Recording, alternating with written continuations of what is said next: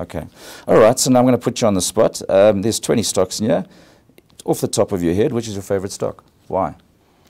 Well, at the moment, I would probably say Visa. Okay. The reason being is generally because of the sector. I think it offers very good structural growth at the moment. So payments processing sector grows in general in the US in line with personal consumption expenditure. Personal consumption expenditure grows faster, about 1 to 2% faster than GDP growth in the US every year. So even if you go through a recessionary period, you are still likely, your PCE is still likely to be positive.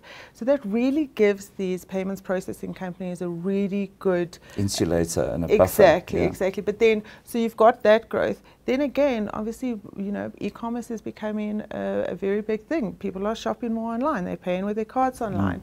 And then also second to that, you obviously have less people using cash, more people using cards, and then a large portion of the globe actually moving into the banking system. So in terms of revenue growth, you get really a lot of tailwinds coming through for the sector.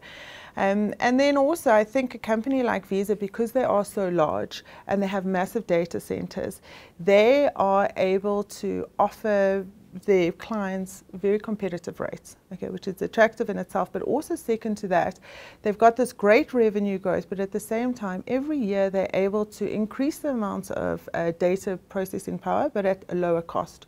So you also have this wonderful operating margin improvements. Cost arbitrage, fantastic.